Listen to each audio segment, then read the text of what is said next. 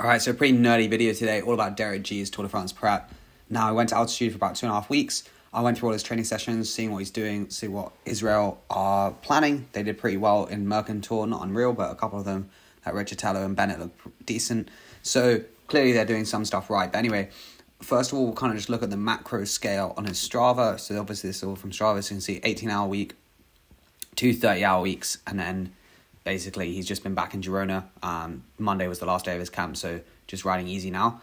So we'll kind of go through the general structure of it, and then there's a couple of training sessions that I want to have a more detailed look in, and you can see like kind of what they get up to. So first day is Wednesday, so they're staying in Isla, which is about 2,100 meters, so pretty high up, but not crazy. It's pretty standard. Most people generally say over 2,000 meters is where you get the best kind of return for the altitude. It's not too high that you're not going to recover, but also not too low that you still get decent adaptations. So my key for intensity is basically green is like zone 2 or below really, so kind of like zone 1 in the 3 zone model. Orange is like hard but not crazy, and red is like, yeah, this is hard. So you can see turns up a couple hours easy. 300 watts for him I reckon is still zone 2. I reckon is LT1, so like when he starts making like lactate starts going up, it's probably like 350 maybe for Derek G. So 300 watts, although it seems a lot, it's not that hard for him. So I kind of have done some stuff about that, just showing that it's not a full easy ride, but at the same time, it's also not difficult. Lactate testing, this is what I think they did, because they just went out and they did one climb, and then he basically reduced the time, increased the power. So probably just checking that his zones are correct. There wasn't a crazy amount of lactate. You can see they know 380, 411, 440. So his threshold's probably, around 411 to 440 would be prediction. I think it could be higher, but maybe they were just checking. To see. I'm not exactly sure. Obviously, this is just pure speculation. So the first kind of 3-day block, not really too difficult. Day off, then starts coming the effort. So you can see, in general, it's a 3-day on, 1 day off block, but it's not 100% sure. So first day, also all the efforts are done at sea level. Obviously, none of them done at altitude, because Derek G, I assume, is not thinking he's going to compete on really high altitude days. So they're all done at low altitude, which is interesting, but not too surprising. That's quite standard, so you can get the best power numbers out. So you can see he's doing 15-minute progression intervals, so the 3 of them, and then 370, 390, 420. Again, next day we got some aerobic sessions, some stuff which we'll go through in a minute. 7-hour endurance ride. Again, like on these, he's probably just riding well. The climbing boys, like Steve Williams, so he'll just ride at high zone 2, probably low zone 3 on a lot of the climbs for him, because that's probably mid zone 2 for most of the climbing boys. Again, you can see like he does. His easy days are not always that easy, like 226 for 2 hours 50, I wouldn't say is that easy. Like, I know he's very strong, but it's not like a super easy day. But maybe it's just to keep the legs going, because it is a really intensive block. They maybe think he can do 3 weeks, 2.5 weeks really, really hard, and then actually have put full rest afterwards. So again, going into some intervals, a lot of threshold stuff, so you can see 15 minutes with hard starts, more general endurance, then some VO2 work again on the last day, which is interesting. Maybe not how most people do it with VO2 on the first day.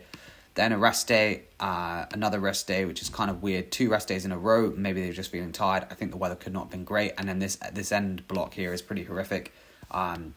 If you really look at it, it's kind of like a 3-day block of full intervals every single day. They're not pleasant. And then day off, again, 99 heart rate, kind of goes to show 220 normalized is easy.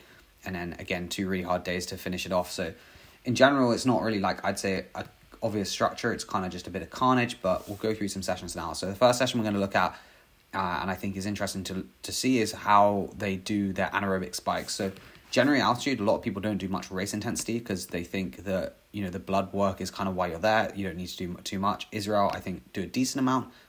They're going to the Dauphiné, so I guess they need to be mildly competitive there in order to get a lot of the adaptations that they're wanting to get out of the Dauphiné. So you can see here, it's 10-minute efforts, more or less. We've got a minute and a half. I'll go back to a minute and a half at 380, and then 30-second surge at 570. So you can see here, like, it's pretty standard stuff. His heart rate does get up towards the end, 166, 170.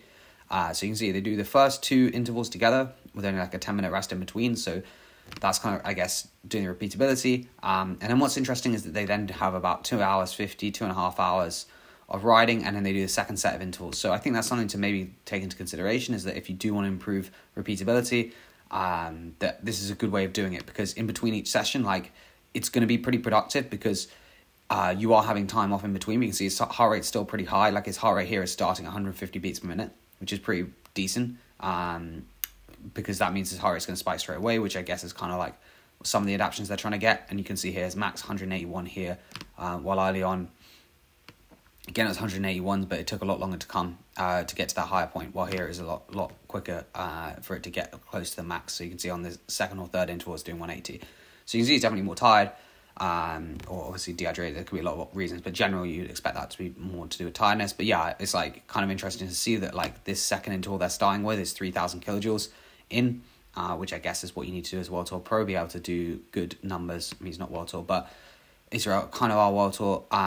So yeah, that's interesting. I think one other thing to mention about these power files is you'll see I'm pretty sure they drive down the valley because they don't often start. Today they did start in the same place, but you'll see some of the rides they don't start and finish in the same place. So I think sometimes they might actually drive down the valley. Here's another one. It looked like he might be on his TT bike. He's got a picture of it, but these intervals really don't look like TT intervals. So I'd be kind of surprised if he was, but maybe it was just part of it. So these, I think, are really race-specific. You can see this is getting towards the end. I haven't really done it in chronological order. Day 19 is this one here, Sunday, so almost the last one. And you can see it's basically 3 by 10. The first two are 2040s. The second one is a 40-20. So you can see the average power, 435 watts here. And then I think this is also about 430 or 407, sorry. And then this last one is actually higher because it's 40-20. It's easy to get high average power, and the 40s are there. Actually, it's low, sorry, 418 watts. Again, you can see heart rate getting pretty high up. Again, not doing them in any specific order. There's no real, time between them. Seems pretty relaxed. It's kind of just like when you want to do them.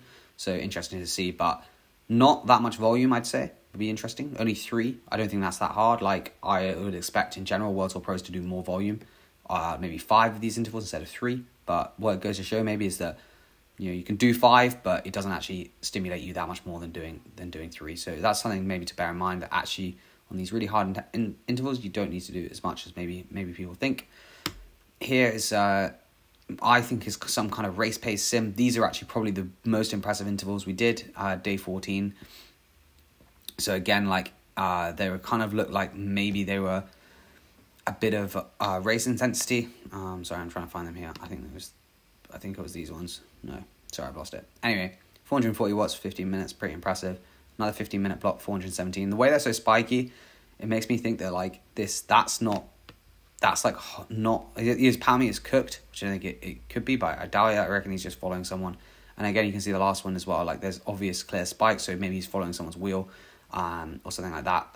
From a macro scale, you can see a little bit better what they're trying to achieve. The heart rate is going gradually up, but also going up and down. So it's over-unders, which is always really, really productive because you're increasing lactate and then trying to decrease it at high intensity.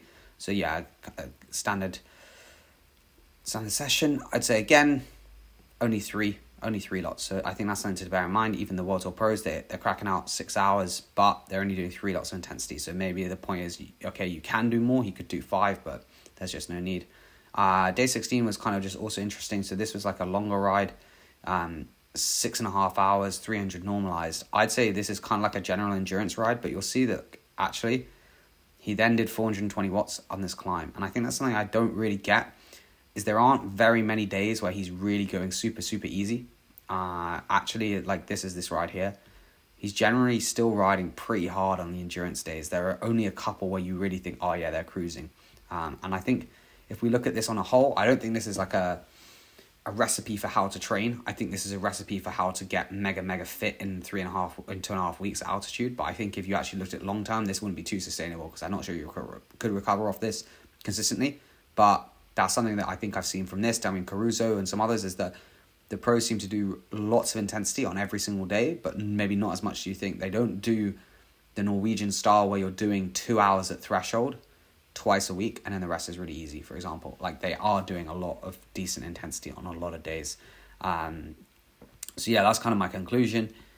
If you're doing altitude camp, would I copy this? No, I don't think so. I think the things to learn from this is there's quite a lot of intensity on a lot of days. There's a lot of spikes, not much flat efforts. They don't do that many intervals, 4 by 10, 3 by 15. They don't do anything crazy. There's no 5 by 20s here, for example. So that's something to take into consideration. And that, generally it's a 3-day on, 1 day off structure. Not 100% of the time, but a lot of the time. So yeah, I do hope you found this video interesting. If you want me to do anyone else's altitude camps or training or whatever before the tour, let me know. I'm more than happy to have a look at them and see what I can glean from them. So anyway, cheers for watching. Hope you enjoy. I'll see you in the next one.